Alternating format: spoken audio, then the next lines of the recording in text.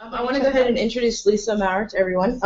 Lisa's a former educator, current parent, and current product design research manager at Pearson. And she works within the Research and Innovation Network. Last year, she brought a participatory design method, cooperative inquiry, the same one we use here at Google, to Pearson, and she's established a couple of different co-design teams with children. And today, for this talk, Lisa will focus on the intersection of usability, instructional, and participatory design in Pearson's digital learning solutions. Great, thanks so much, Beth. All right, so at Pearson, we are always learning as the world's largest learning company. And it just so happens that a couple of weeks ago, a fun fact about Google crossed my email, because we have these little fun facts of the week, and it was on the origin of the name Google. So it was partially a typo, right? Mm-hmm. So that got me thinking, what if autocorrect had been on, right? And that typo was not allowed to happen. I have kind of a love-hate relationship with autocorrect myself. You're typing a text to your husband, honey, can you please pick up the kid knees? I'm going to be lamer than usual. So, yes, autocorrect is fun. All right, so yes, the typo is interesting to me. So we'll go ahead and get started. And I want to start with this. And this is from back in the 50s. Does anyone know what this is? Any guesses? Speed reading trainer? Good guess. I have candy. Beth was asking me if this is left over from Halloween. It is not. It was purchased for this purpose. There's nothing in this candy. All right, you get one for trying, 100 grand. So this is the program teaching machines. These were B.F. Skinner's from back in the 50s, and these were supposed to revolutionize education. And although we've seen rapid increases in computer installations and internet access around the world and the country, whether computers look like this or look like this, we know from looking at a variety of resources that the use of computers does not automatically guarantee increased learning outcomes. And we know that if we look at different implementation models, whether it's a one-to-one implementation or some type of other blended learning, online learning, that some studies of computer usage will show increased learning outcomes, some will show no increases, and others will show worse learning outcomes. But why is that? Well, for years, there's been a lot of hype around the potential for educational technology to completely transform teaching and learning, right? And we know from looking at a lot of classrooms around the country that this potential has not fully been realized. And it's left many people thinking that computer use in the classrooms has been oversold and underused. But it's not quite this black and white, right? We need to remember, obviously, that computers are one tool, only useful when used well, and especially in the case of digital learning solutions, designed well.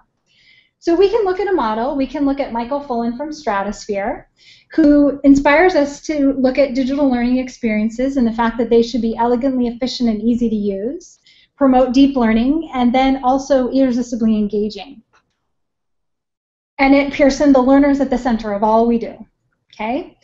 And so at the center of providing that experience for the learner is learner experience design, or the LX design, which you guys likely saw in the title of this talk. And over the years, there's been a change in kind of the lexicon to describe some of the key roles involved in bringing digital learning solutions to life. And one of those has been this notion of LX. So it's a merge between usability and instructional design. So we're going to kind of double click into that learner experience design and tease that out a little bit. So any conversation around elegant efficiency and ease of use needs to involve usability, obviously. So we have our standard ISO definition here looking at effectiveness, efficiency, and satisfaction. And we have usability activities that are interwoven throughout a product development life cycle. And so everything from initial interviews that we might have with users to uncover their mental model, developing personas, card sorting, all of these different types of usability activities. So that's kind of one component of that LX design. And then we have instructional design. And when we talk about instructional design, we're talking about a systematic process for the design of instruction. And regardless of whether that instructional design model is the traditional ADDIE, analysis design, implementation evaluation, or it's an instructional design process to support more agile types of environments, it's going to involve these types of components around analysis, the design and development, and evaluation and implementation. And so when we talk about instructional design, usually starting with some type of needs assessment in which we're looking at the environment, emerging technologies, developing some type of instructional intervention, and then implementing and evaluating that. And so how do we get at the irresistible engagement component? Well, for years at Pearson, we've been conducting research with kids, mainly in the form of usability testing. And I really like this graphic that comes from Dr. Liz Sanders out of Ohio State University in Make Tools, where she kind of puts it on this continuum of seeing yourself as an expert and engaging with kids as research subjects to test what you've already built, versus the participatory mindset, which is when we're seeing the users more as our design partners. And so we have moved along this continuum from expert to participatory mindset over the years. And of course, when we talk about participatory design, we're talking about exploring needs with kids and with other users. We're iteratively ideating with them and then evaluating what we create and making it better. And so, as Beth had mentioned, we actually work directly with Dr. Allison Druin and the University of Maryland Human-Computer Interaction Laboratory to implement cooperative inquiry at Pearson. We've been doing this for about 1.5 years now. We started with one team where I'm officed, which is in Chandler, Arizona, and we just started another team out in the Hoboken, which is close to the New York City area. So we've got these 2 co-designed teams. Our kids range in ages from 4th through 8th grade. They're in our office every week working alongside us. And you can see here they're doing a bags of stuff type activity. And so at the core of this learner experience design is the learning sciences, right? And when we talk about the learning sciences, we're talking about the interdisciplinary field that studies teaching and learning. And so there's a number of concepts and principles that we've learned from that work, everything around some different topics in metacognition, getting learners to think about the process of thinking about their learning, the role of prior knowledge, learning progressions. We're going to get into some of these today, but this definitely has a role in what we're creating as well. And as you can imagine, this takes a number of roles involved to bring these learning solutions to life. And so I sit within Pearson's Research and Innovation Network. That is an R&D organization for K-12 development. And each of these icons actually represents a different topic in education. So there's everything from educator learning and effectiveness to data analytics to where I sit, which is product design, research, and efficacy. And so my team is conducting iterative product research during the product development lifecycle and collecting evidence of efficacy. And when we talk about efficacy, it goes beyond just effectiveness and efficiency. Pearson's definition of efficacy is making a measurable impact on someone's life through learning. And so this term might sound familiar from the pharmaceutical industry. I've actually taken this and applied this to the education sector to take a stand and say the same level of rigor can be applied in the education sector. And we've publicly shared this efficacy journey, and we are going to be doing reporting in the 2018 timeframe. And I think what's really important to remember about this from the learner perspective, given that the learner at the center is the concept that's being conveyed here, is that from a learner's perspective, this efficacy reporting will be able to answer what are the outcomes that this product is promising, what is the evidence that we know that they can be achieved, and how will this change my life? So that's from the learner's perspective who's using our products. But what needs to be in place long before we're doing these randomized control trials, right? Long before we're using random assignment, assigning one group to treatment, one to the control, and looking at the effectiveness or the efficacy of this product. Well, there's a lot of things. There's this lit review that's happening and looking at that body of research in the learning sciences. There's identifying measurable outcomes and making a plan for achieving or for collecting evidence of those. And then there's this whole body of iterative product research. And so this crosses usability, it crosses instructional design, participatory design, and all of those things that take place before the randomized control trial. And it's from that body of iterative product research that we're seeing these heuristics start to emerge. So kind of broad rules of thumb around learning and interaction design.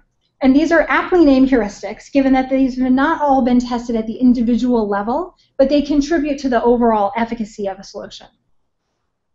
And they've been informed by a variety of domains and resources, starting with the Nielsen-Norman usability heuristics and kind of building on from those, incorporating in some instructional design principles, learning sciences, and such.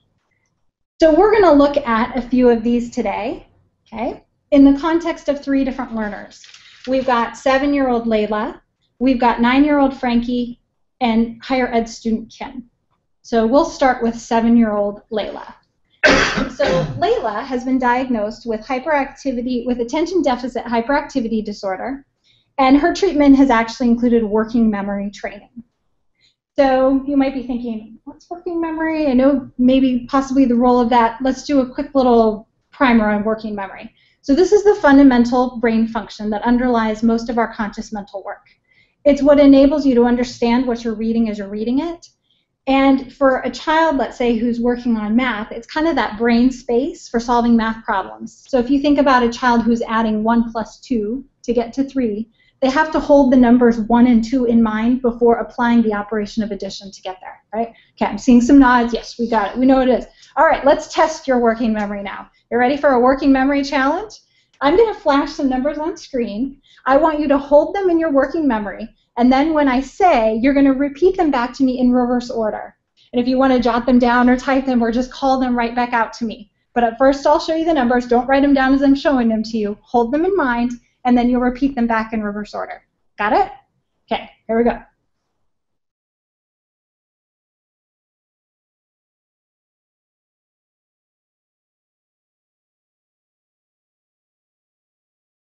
Okay, anyone want to call out? Repeat them back in reverse order? 2, Or jot them 3, down? 4, 8, 9. 2, 3, 6, 4, 9, 8. Anyone else? Okay, here's your check. It was 2, 3, 6, 4, 9, 8. And I think the takeaway here is we have limited working memory, right? And so what that activity that I just had you do was actually from a program called CogMed. And I'm going to talk to you a little bit about CogMed and some of the heuristics in CogMed. So there are actually 3 versions of CogMed. And it is an online training program for working on increasing the working memory. So there's JM for preschoolers, there's RM for school age, and QM for adults. We're going to focus on school age for Layla here, okay? And this program was developed more for clinical type settings, and it's been translated, we're translating into a school kind of setting as well. And so for Layla, one implementation model is that she worked with CogMed for 30 to 45 minutes a day for 5 days a week for 5 weeks. And she saw increases in her working memory capacity, which led to being able to resist distractions and kind of be able to focus. So we're going to tease apart CogMed and kind of look at it in layers. We're going to look at the learning sciences layer, and then we'll look at the learner experience layer. So within the learning sciences layer of CogMed, there are some certain principles. We're going to talk about each of these a little bit. So there's this concept of neuroplasticity, which I'm sure is familiar to many of you, the fact that the brain is plastic, malleable. As it applies to working memory, the main creator and researcher behind this, so Dr. Torkel Klingberg, out of the Institute of Karolinska in Stockholm, did the initial research to show that you could actually increase your working memory through this rigorous training. And so that's that idea of neuroplasticity coming to life in the form of working memory. Then we've got adaptive learning. So CogMed actually will adapt in real time to the progress of the learner as they're moving through it. And this is especially important for CogMed, given that that initial research shows an extremely high level of rigor and challenge needs to be placed upon the learner in order to see these gains. So that adaptive learning piece is critical. And then the far transfer learning refers to the fact that by training this tightly defined cognitive function and increasing the working memory capacity, we actually see those changes translated to behavior, changes in behavior, being able to resist distractions and focus. And for a child in school, being able to do the addition and the things that we were talking about. So then we can look at the other layer of this, and that's the learner experience, right? This merge between the usability as well as the instructional design. So we're going to look at a few heuristics in this area. But first, we're going to look at STAN. And STAN is featured in CogMed RM, along with a number of working memory challenges, one like the one I asked you guys to do. So that's this. This is input module, where the learner hears a series of numbers and then inputs them back into the module in reverse order like you guys did. There's also data roam. In this one, the learner actually observes a series of illuminations and then inputs them back in. And then asteroids, similar, except the asteroids are moving. They have to watch what's happening as the asteroids are moving and repeat back the illuminations. So we're going to look at a few heuristics. And the first one is predictable and consistent. So take a moment and look at these 3 screens now and see what you see as consistent or similar across all 3, just to yourself for a moment, because I'm going to give you a hint right now and a bigger one. So regardless of which challenge the learner is in, there's a consistent set of displays and controls for seeing daily progress, for being able to hear a repeat of the instructions, and to get this constant information about their progress. And so to bring a couple of these to your attention, this one shows the number of items that the learner has actually accomplished. So 8. Now that you guys have done the 6, how do you feel about this 8? And then 9, which is the next step for the learner to be able to accomplish, right? And so this communication is a really important visual indicator for the learner as they're kept in this constant state of challenge, because this is hard. In one session, they might get 50% of what they're doing correct. That's how challenging this is. And trust me, I've tried this, I know. So then another heuristic we're going to look at is providing learner control. So there's another button on the screen that's really critical for the learner in terms of learner control, and that's this go button. And this pops up after each of the trials that the learner's going through, and it actually gives them some control over pacing. Because if they want to take a quick little break between one trial and the next, that go button enables them to do it. Again, think. You're getting 50% of what you're doing correct in one session on average. That's how hard it is. And in fact, the system will even implement a short break. If you've gotten a consecutive number of items incorrect, it'll give you like a 15-second break, just so you can pause, take a moment before going on to the next trial. And then another heuristic we'll look at is clean and simple design. So the importance of a clean and simple design like this is more important than many people might think. You guys might know about the aesthetic usability effect, in which things that are aesthetically appealing or visually easy to look at are actually perceived as easier to use. And that kind of comes into play here. So the importance of all of these heuristics kind of plays out for us if we go back to the 1950s, or maybe back to your Psych 101 class, when you likely learned that human beings can keep in mind about 7 plus or minus 2 things at once. Right? You showed that with our little example. So you take this, you add 25 years, and you get a comprehensive set of instructional principles known as cognitive load theory. And so to kind of tease this apart, there's these 3 types of cognitive load. The intrinsic is the inherent difficulty of the particular subject matter, so think basic addition versus trigonometry. And there are certainly things that instructional designers, interface designers can do to help learners manage that. Then there's the germane cognitive load, and this is sort of like what I like to think of as the special sauce of learning. This is what's enabling the learning to take place. We always want to increase that. But let's focus a moment on the extraneous cognitive load, because this is the thing that will distract learners from the learning. And so it is completely under the control of the instructional designer and the interface designer, and we should be doing everything that we possibly can to eliminate the extraneous load. And if we linger here another moment, think for a moment in CogMed how critical it is that the interface of CogMed not do anything to impose additional load on the working memory as they're training the working memory, given that these kids already have some deficits in working memory. There's another thing within the CogMed program, and that is the reliance on a human coach to help ensure compliance, and this set of reporting engines to help that coach to diagnose issues that are taking place along the way. And that leads to comments like this from learners, being able to remember what the teacher's saying and focusing due to these heuristics.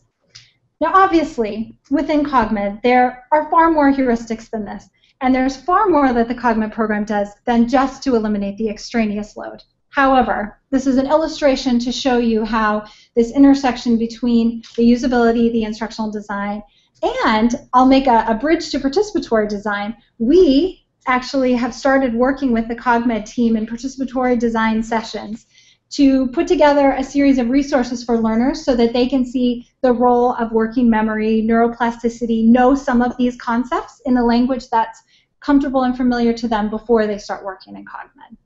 Okay?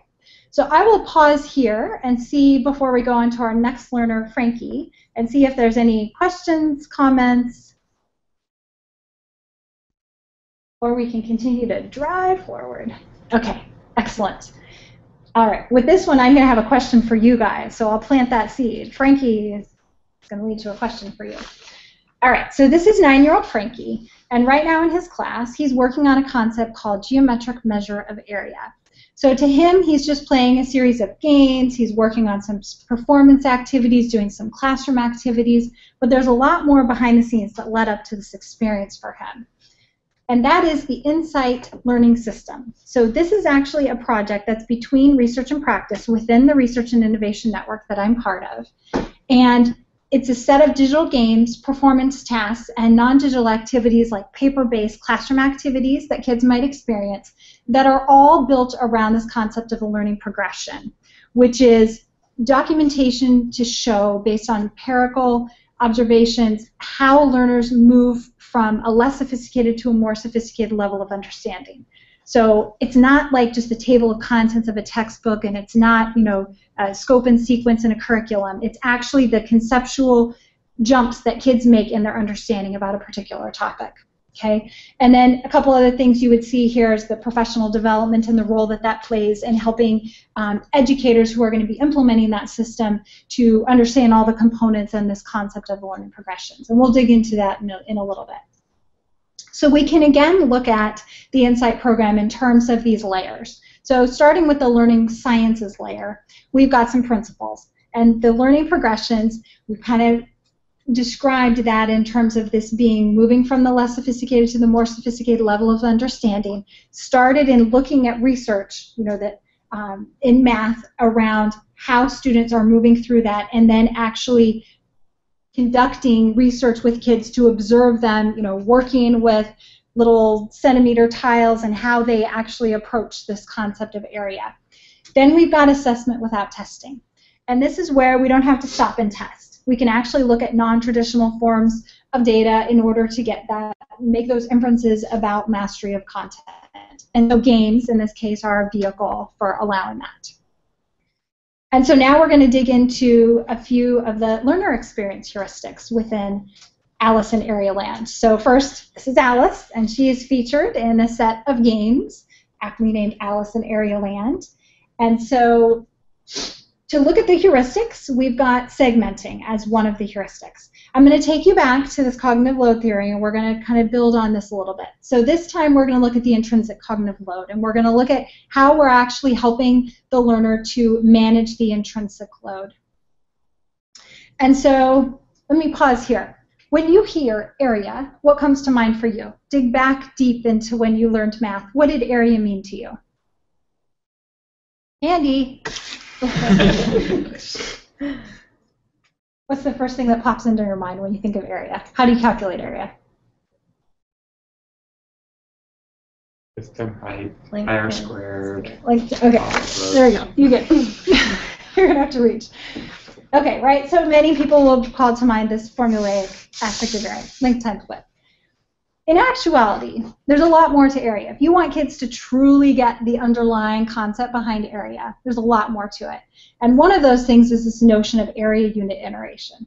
So first, we look at geometric measure of area. So think back to those little centimeter tiles that you could use to cover an entire figure or an entire shape, or the inch tiles. Just this notion of that we have this unit, right, this area unit to measure area. That's like the first thing that kids conceptually have to understand, right? Because just telling them to do length times width, they never understand what it really means. Then there's this notion of composites. Okay, so we're taking these little centimeter tiles or squares and we're putting them together, right, to cover this whole unit end to end. And then this multi-level area composite. So part of that is recognizing that you can't use a combination of centimeter tiles and inch tiles and be able to calculate the area.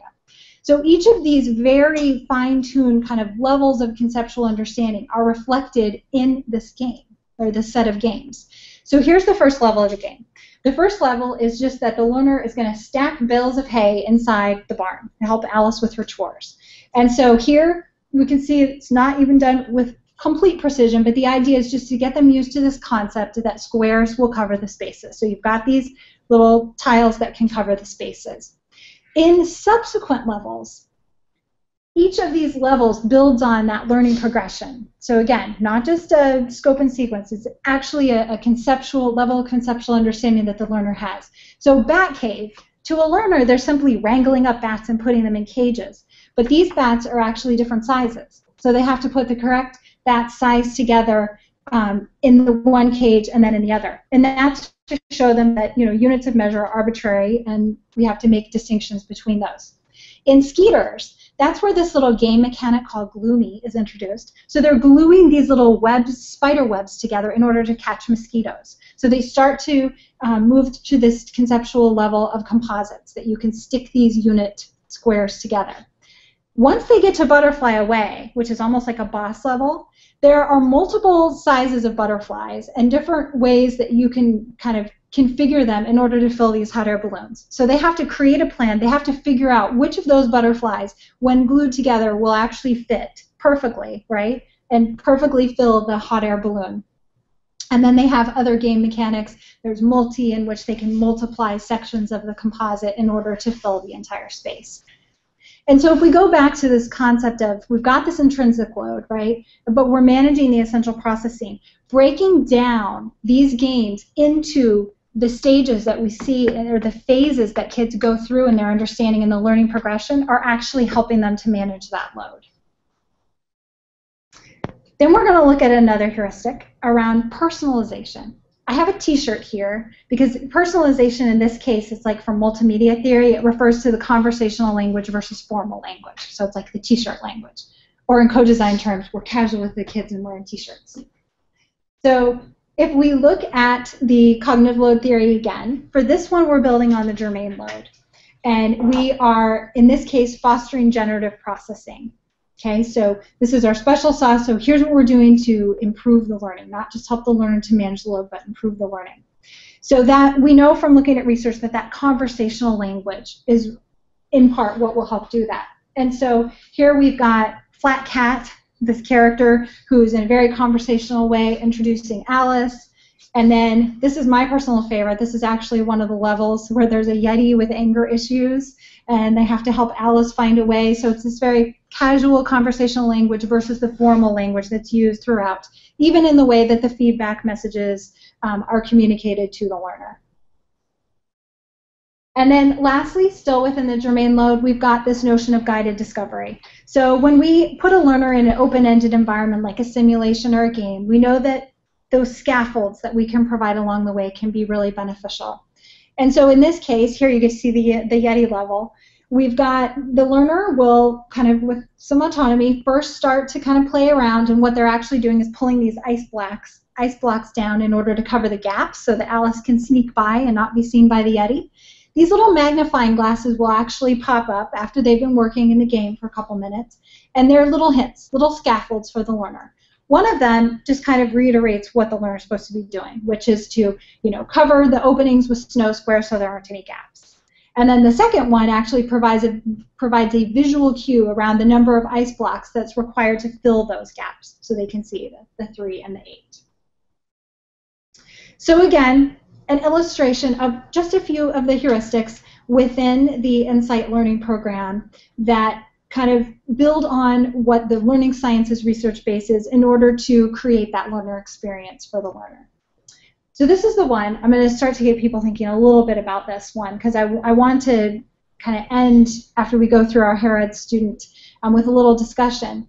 I described a little bit this process of the learning progression, starting with research, right? And then actually observing kids working through using these little centimeter tiles and things like this in order to calculate the area, or to demonstrate their understanding of area. The next phase of this research is how can we both create the learning progressions and then also validate them just with data mining, educational data mining. So I don't know if there are any folks in here who might be able to have a little dialogue around that, but I'll plant that seed as something we'd like to explore. I'm going to forge ahead and go on to Kim, which is our higher ed student. So Kim is a traditional higher ed student. He is doing part of his coursework online. He's using a product called Course Connect, which is online courseware that can be launched in a variety of learning management systems tailored by an instructor, that type of model. And so we can, again, kind of tease apart this Course Connect and look at the learning sciences research base first, and then we'll look at the learner experience heuristics. So if we look at the learning sciences research-based, there's a few principles that we have. One I mentioned previously, which is this metacognition or metacognitive skills. At the simplest level, this is just getting a learner to think about the process of learning, like thinking about how they're moving through levels of understanding. Specifically within Course Connect, it's getting them to kind of calibrate. So if they are somewhat confident that they have mastered certain content, it's kind of telling them whether they have or not. And there's a specific study guide feature that I'm going to speak to that kind of gets at this one. The adaptivity within Course Connect has to do with the adaptive scaffolds that are in place that I'll talk about, which points learners to specific content they've not yet mastered. And then with prior knowledge, we know that learners are not just vessels to be filled. Everyone comes to the table with some preconceptions. Some of those are correct, some are not. But building on their prior knowledge is what enables them to build out, more robust schemas. So looking at the learner experience here within Course Connect and some of the heuristics. First, a quick peek at Course Connect. There's levels of multimedia included in here, so various interactivities. All of this is chunked down into small sections within the course. And so with segmenting, because Kim is going to be moving through and, getting his own mastery of this content autonomously, having this broken down into small chunks for him is important. And we'll see even more how we build on that concept within adaptive scaffolding. So for learner control, because he is in this online environment doing this pretty autonomously, again, the fact that he can complete this in any order. There's a clear linear organization, but he can go through and complete this course in a nonlinear format as well. However, we know that when we put that level of learner control on a learner, not just with the pace, but also with the sequencing, that it does impose load on them. And so this notion of adaptive scaffolding is what enables them to kind of more efficiently focus that task. So enter the study guide. The study guide is something that a learner can complete as many times as they want. It's rather simple. They take a quiz. They assess for each of the items that they're completing their level of confidence. So either they say they're sure they got it right or they're not sure. And from that, a combination of the accuracy of their responses as well as their confidence is what is generated in this study guide. The study guide will show them where they need to focus their attention, and it will actually direct link them to those small segments so that they can focus their attention and with greater efficiency master the content.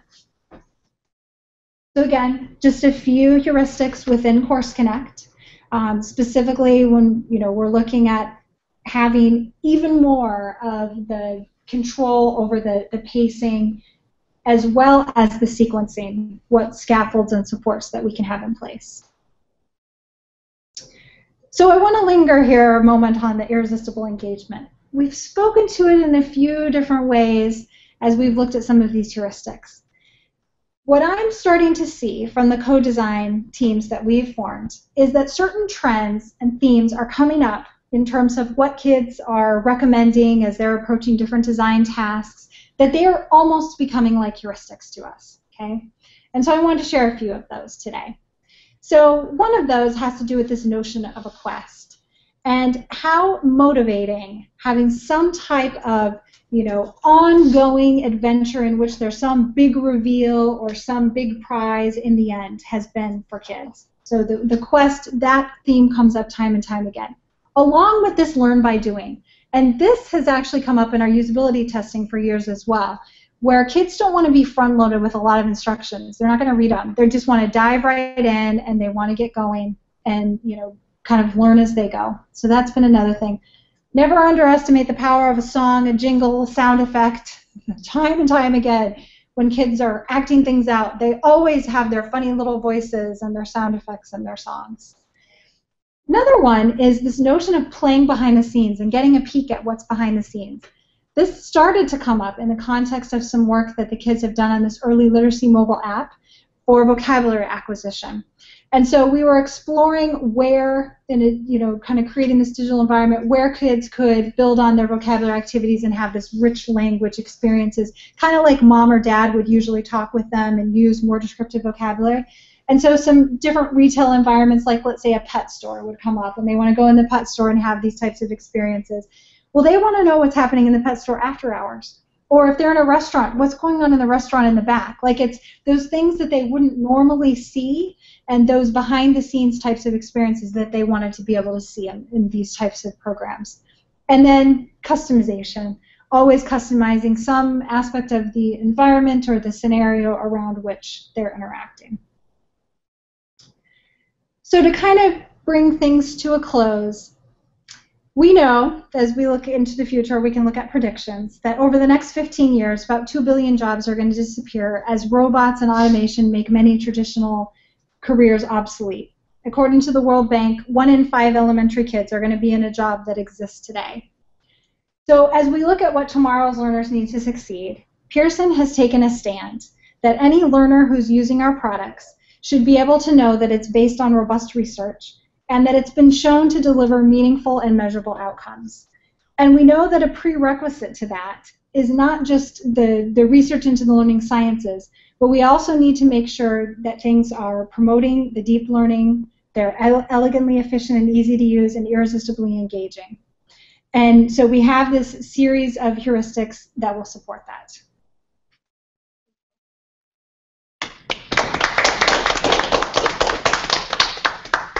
Does anybody have questions?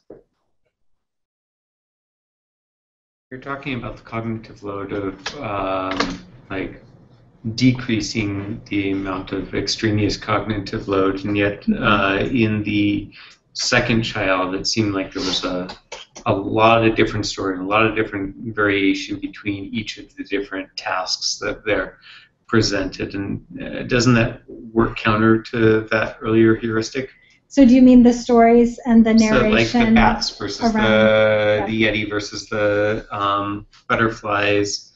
Other than dragging blocks around, that seems to be one of the few consistencies amongst all those different things. And I imagine, looking at the screenshots, there's actually quite a bit of animation going on, even as they're working through it. It's not a focusing into the task. Right. So I think what you bring up is sort of that pull between the learning sciences and the engagement piece a little bit. So, so the exact thing you're mentioning, there were definitely conversations about how much of this narrative and storyline should we incorporate into these games around geometric measure of area. And the bottom line is, it was through the research that was done with the kids that kind of validated that even though there were a number of kind of different scenarios that Alice and her friend Flat Cat were encountering, that they were seeing a lot of engagement from the kids around it and persistence as well, and so that led to that decision. But I think it's definitely a balancing act in looking at what we look at theoretically as well in the research, and then validating that with research with the kids. Even the language, I know there was a lot of back and forth on, should we have this Yeti with anger issues? Kids love the Yeti. They loved the anger issues. Yeti. What other questions can I answer? And then I'll kick the one back at you. So how much of the research actually needs the researcher personally present with the student? The thing I'm working on is all MOOC stuff. And so we're trying to work out, how do we get effectiveness? How do we measure effectiveness? How can I provide support in what I'm making that lets this happen? Or is it substantially more effective to have a human in the room to say, what did you think about, rather than have it make a quiz? Right. So it's an interesting question. So if I'm going to kind of repeat it back, like how much of the research requires face time with a researcher and a student versus data analysis. How much is strictly required? How much is substantially better? Right. Because you don't have to put another quiz in front of the student to find out what you could have just found out by watching one. Right. Exactly. So I think that question that I was going to pose in terms of the next phase of this insight learning system research is, that's what we want to be able to understand around that project specifically, because there was a lot of face time with kids in the lab, in the classroom, right, to be able to validate those learning progressions, to see the phases, the conceptual jumps that they made in their understanding around area. And that is the exact research question the team has now is, how much of this can we do some, scraping of the data to identify those levels that the kids are moving through without all of that face time. And we do have a center devoted to these types of questions specifically within our Research and Innovation Network. Digital data, analytics, adaptive, yes.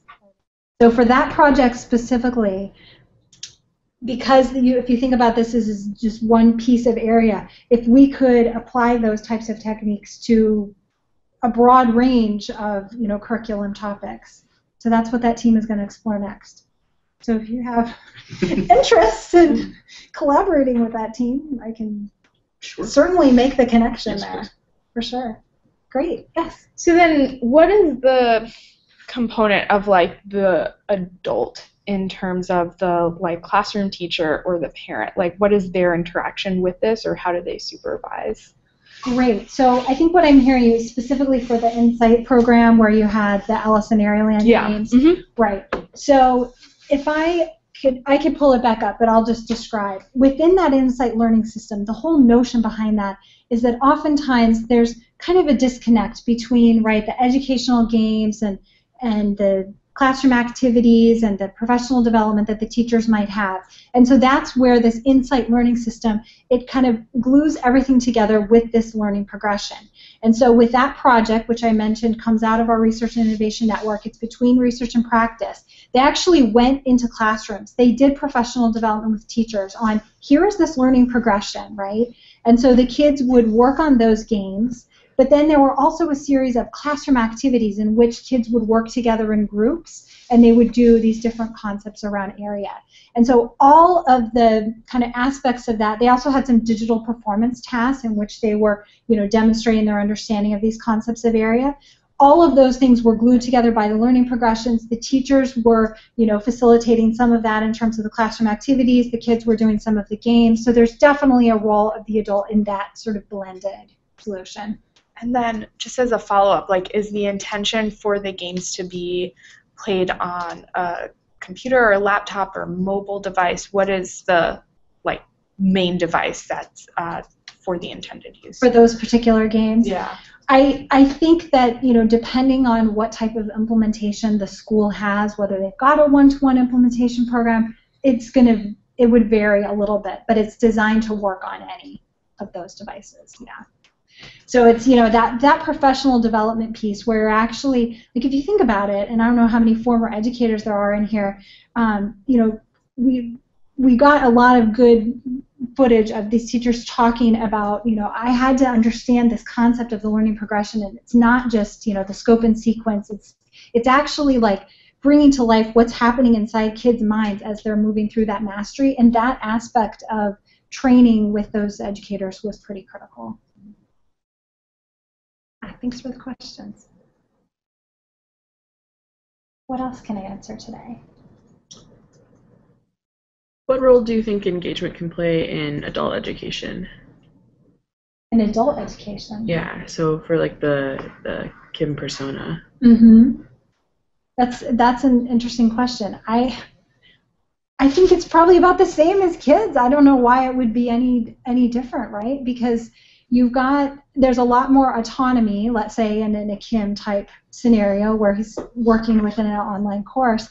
But I think adults should be just as engaged as kids. I really do. And so I know, so where I sit is within our K-12 group, but we do have some co-design that's starting to take shape within our higher ed. I know they have some co-design committees with higher ed as well. And so it's, I think, equally as important. I really do. What's your stance on that, and how? Yeah, I wanted to. Yeah, I was curious to see what your thoughts were, but yeah, I definitely am in agreement with that as well. Yeah, it could be obviously some of the factors that would engage kids over adults are going to differ, but I think it's just as important to identify what those are through research and then incorporate those into the solutions.